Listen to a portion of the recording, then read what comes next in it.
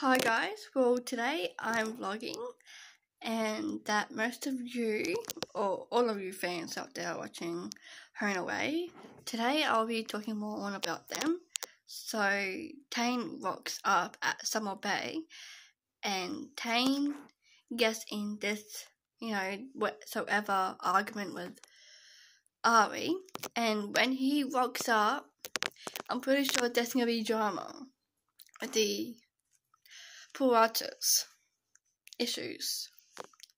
Now that Tane has been moved out from Marilyn's house along with John Palmer, at first I liked the couple with him and Marilyn, and I don't know how what happened there. It's just, it's like they're two apart, like the Astonis. Well, that's next. I really love that couple, and I want them to get back on track, but I don't think I can see Marilyn getting on that next level, and I really hope I can see her with this new family.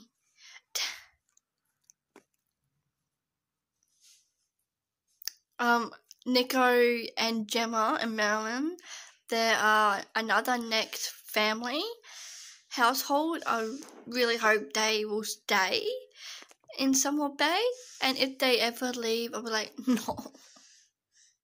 Like, no, don't leave. Because I really love Nikau and Bella relationship now that they're dating, and I'm not really sure what's happening there. So I hope we get to see Bella and all that tonight, be a longer parade of the episodes tonight. I hope it's 7 to 8:30 tonight, and if you guys are a fan of Courtney Miller, she is one of my favourites, and I love Tim Franklin too. It's my favourite character.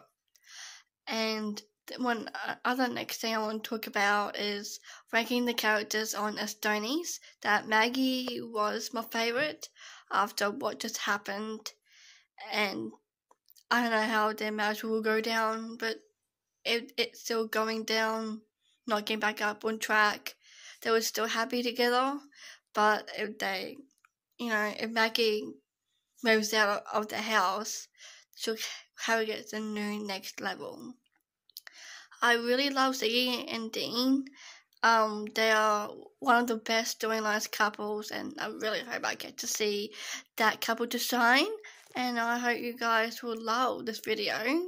And it's about ranking the whole Home and Away characters, but only on the Astonis and John and Marilyn, and just the Astonis and the Paratas family. So thank you for joining me, and I really hope this is made for kids as well. So if you're watching Home and Away, so good luck. Peace.